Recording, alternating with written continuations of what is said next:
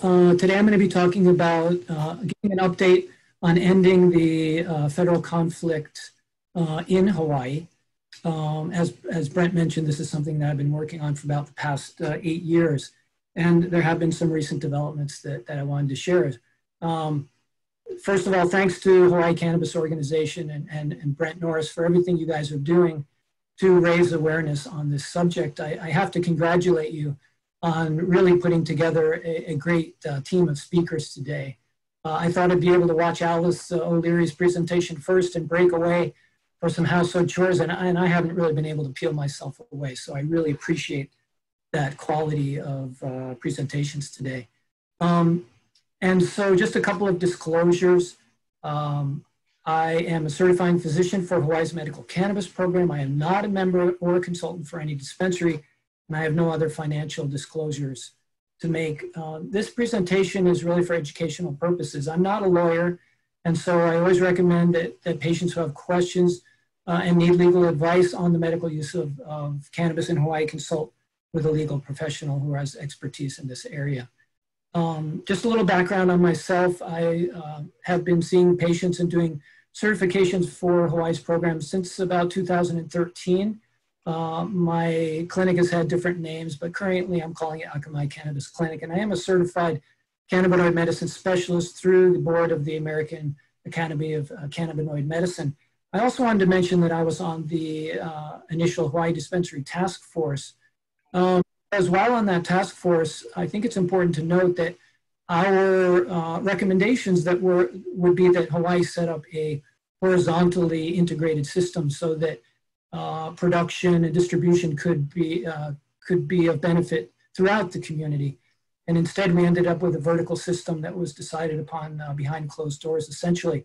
And it's part of the reason why we're facing the problems we are today. Hawaii's Medical Use of Cannabis Act was enacted in 2000 as a result of actually 2 legislative sessions that finally culminated in the passage of Senate Bill 862, signed into law by Governor Cayetano on June 14th, going into effect on June 28, 2000. Here's his signature on that bill. I always like to go back to the original documents. And this was really a significant event for Hawaii in terms of using a state using the legislative process to accept the medical use of cannabis. And so that law was placed within Hawaii's Uniform Controlled Substances Act, which is anything but uniform, under Chapter 329. And that's why we get this funny term of the 329 card. But anyway, under Part 9, you will see the title Medical Use of Cannabis. And I want to point out that this does not say medicinal use of cannabis. It doesn't even say botanical use of cannabis. It very clearly says medical use of cannabis, which has very specific implications on the federal regulation of marijuana. And as Brent mentioned, I am the founder of Medical Cannabis Day, which I started in 2019 as a way to honor our patients and bring awareness to this current situation that really needs to change. And as you know, this year we celebrated 20 years of accepted medical use in Hawaii. I think it's helpful to go back to the original intent of our state lawmakers, and this comes from the original bill introduction that was later changed. But we can see here the legislature further finds that allowing the medical use of marijuana could promote Hawaii as being an international center for medical treatment and research. And I think that's really quite visionary on the part of our state lawmakers at that time, and something I think we should still strive for. But what happened when Hawaii decided that cannabis has medical use, it created a conflict between the federal regulation of the non-medical use of marijuana and the state-authorized medical use of cannabis in Hawaii. And a lot of people say our program violates federal law, but if you look at federal laws, as Carl Olson so clearly pointed out, the federal statute says that a substance can't be in Schedule I if it has accepted medical use. The conflict is really with the regulation, the actual rule that is being unconstitutionally applied to our medical cannabis program. And, you know, I always try and go back to the people who made those decisions at the time. And when I communicated with Governor Cayetano about this, he told me that they really didn't want to go ahead and consult with the Department of Justice or DEA. They decided not to because they figured they would just say no. And maybe they figured that they would go ahead with the program, knowing about the state's sovereign authority to decide on the medical use of controlled substances in the state, and see if they did anything. And actually, they did nothing. This was way before the Cole memos.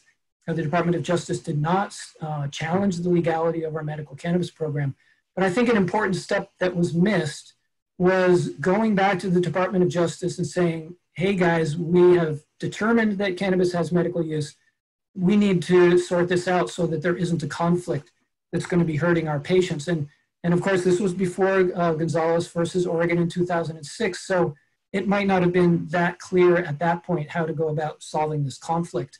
But as a result, we had this kind of passive acceptance of our program by local and state law enforcement, which has really caused a lot of discrimination against our lawfully registered cannabis patients in the state, and has created an attitude where there really isn't a lot of respect for our medical cannabis program. In this instance, I think history really matters. And I think contrasting Iowa and Hawaii is a very helpful thing to do, because perhaps Iowa is going to be an example of how a state can actually do it right.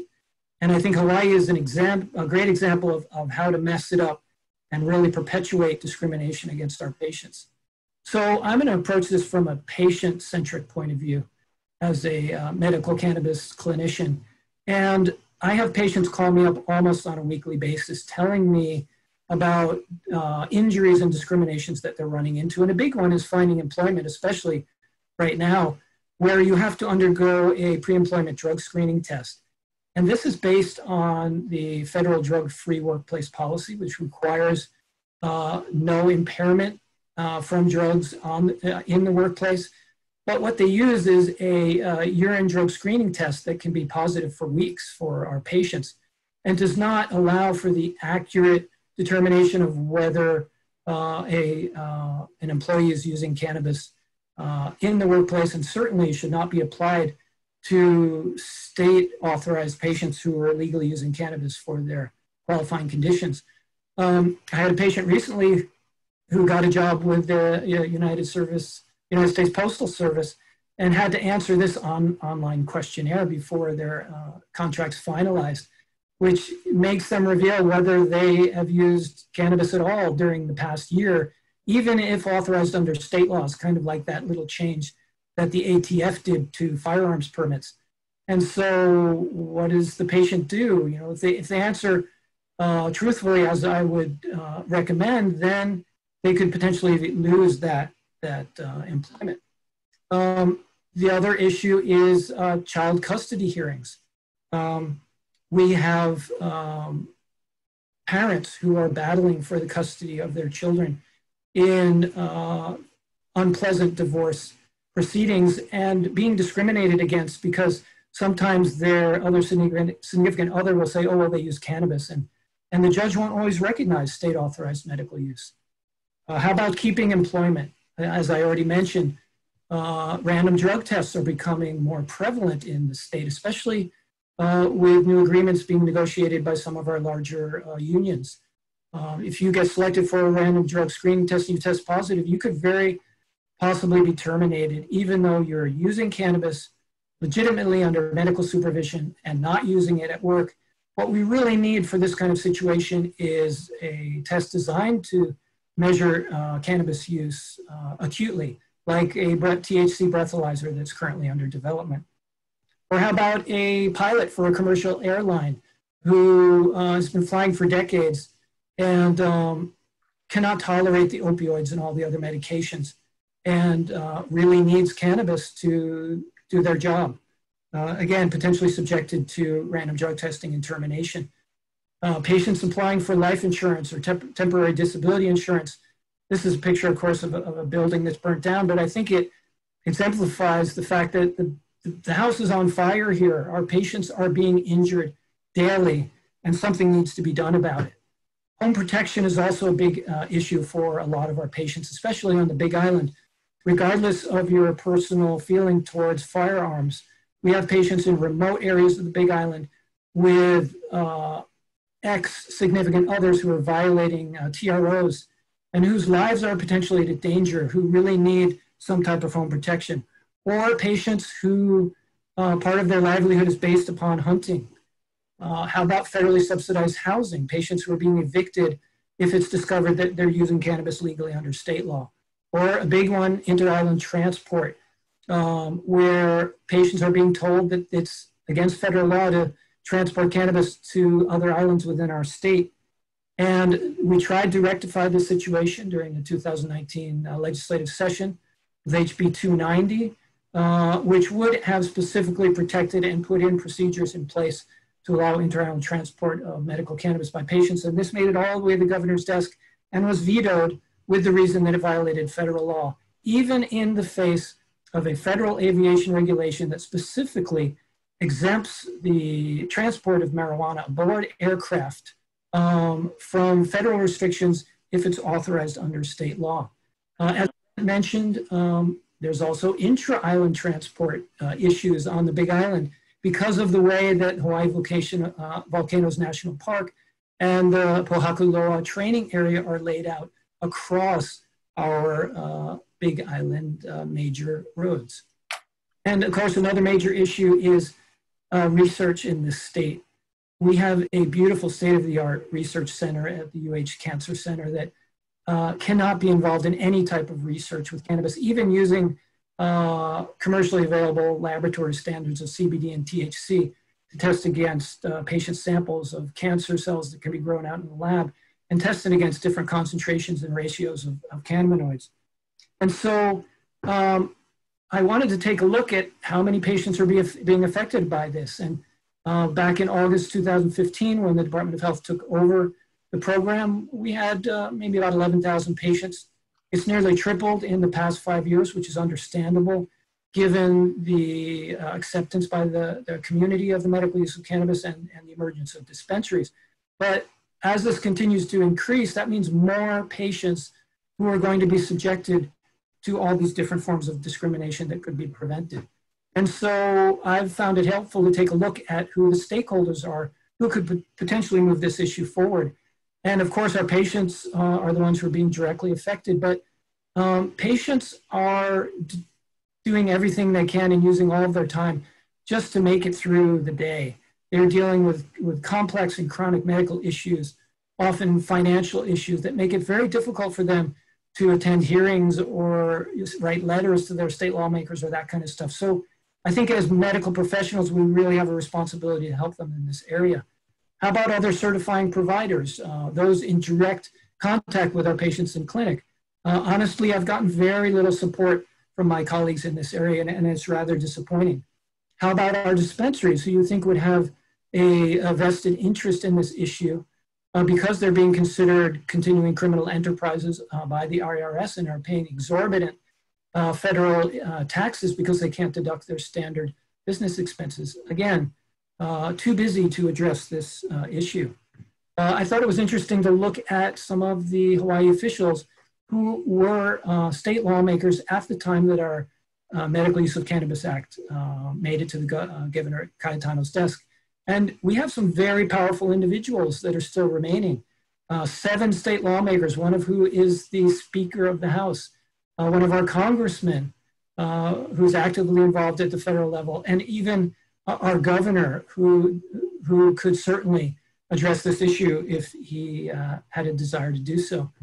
Recent governors that I've tried to interact with, starting with Governor Lingle towards the end of her term, we had really high expectations that Governor Abercrombie would make a difference and really saw nothing besides kind of a somewhat supportive letter of the Rhode Island, Washington petition that was submitted back in 2011 that really did not recognize our state's sovereign authority regarding the medical use of cannabis at all.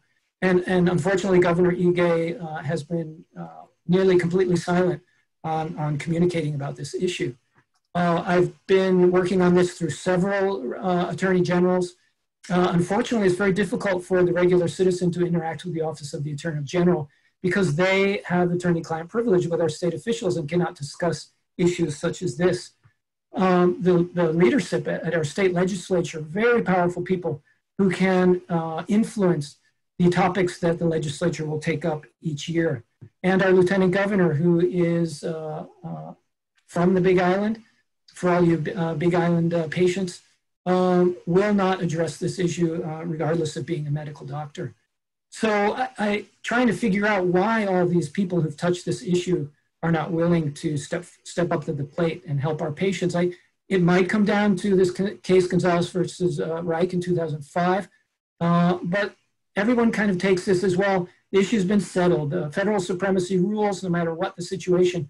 But the problem is that this case never addressed the impact of California's Compassionate Use Act upon the Controlled Substances Act. And that's the key piece of federalism here that needs to be addressed. Carl Olson mentioned Gonzalez versus Oregon, which really substantiated the state's authority to decide on the medical use of cannabis, and showed us that the Department of Justice and the DEA cannot use rules to declare such use invalid.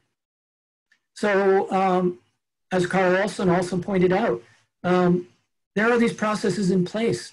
So why is this so difficult? The exemption process under CFR 1307.03 that actually lays out an administrative process for getting an exemption. The existing exemption for members of the Native American Church who can engage in the ceremonial use of peyote, a Schedule I controlled substance, without violating federal laws or regulations. So, and we have this beautiful federal exemption action that's pending from Iowa. I love the motto on their state seal: our liberties we prize and our rights we will maintain. Perhaps that explains some of their willingness to address this issue.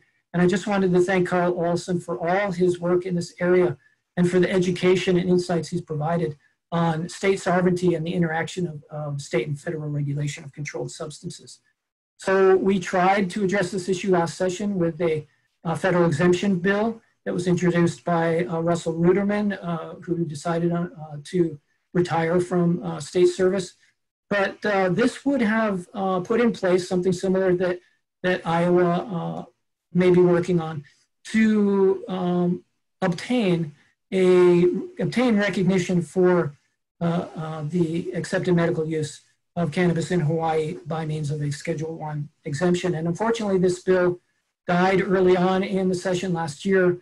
The Office of our Attorney General provided formal guidance that I think was quite lacking. And unfortunately, the chair at that time took that advice and issued some false statements that were used to kill this bill without much discussion at all. So my recent activity has been trying to interact with our new Director of Health, Director Char, who certainly came into this role under difficult situations. But this photo was taken from her first public appearance on her first day in that role. And she made a very interesting comment that we need to make sure that we're paying attention to our health beyond COVID. And I took that as an opportunity to begin correspondence and a discussion with her. And unfortunately, there is still a lot of administrative bureaucracy present within the Department of Health that's making it challenging to change attitudes within that department.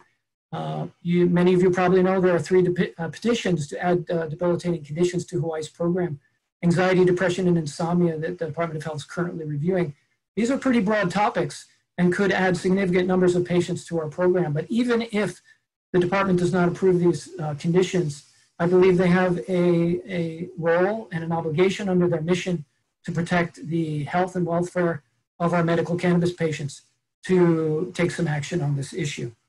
So what are our next steps? I believe we need to do a little reflection and see what we can do to go forward that will be strategically effective.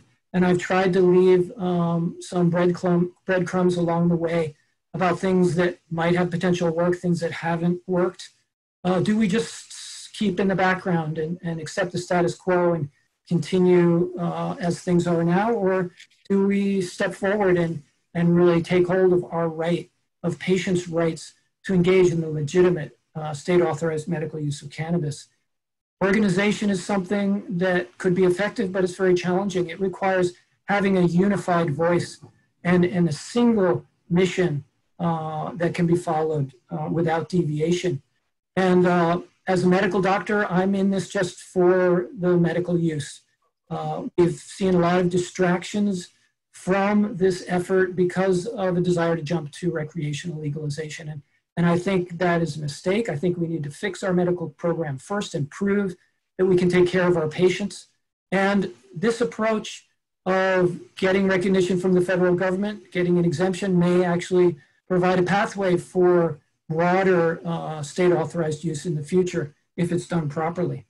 So on closing, I just wanted to briefly mention a Vedantic spiritual tale that many of you may have heard about a lion that's raised from a cub by a flock of sheep, and grows up believing that it's actually a sheep until a fellow lion comes along and pulls it over to a lake and shows that lion its reflection in the water, and instantly the lion knows that it's a lion and accepts who it is or who she is. And this is very similar to where we are now. Accepted medical use, state authorized medical use already exists. Our state has the authority to determine that. This is not something we need to ask for or get somebody else or some other agency to tell us that it's medical use. But we do need to get some type of acknowledgement so that we can remove this unnecessary conflict that is causing so much discrimination with our patients. There are some federal changes ahead, and I would say regardless of what happens at the federal level, whether there is some rescheduling in store, our medical cannabis program is completely separate from FDA-approved drug products. And so it will always remain separate, which means that we need to protect our medical cannabis program and our state's authority to decide how cannabis will be used for medical purposes or for other purposes within the state. We are in a very unique situation as an island state where the intrastate medical use of cannabis could be used and perhaps satisfy the vision of the original drafters of our Medical Cannabis Use Act to promote Hawaii as an international center for cannabis research and state-of-the-art treatment. So with that, I'd like to thank everybody for your attention, and I'm happy to take any questions.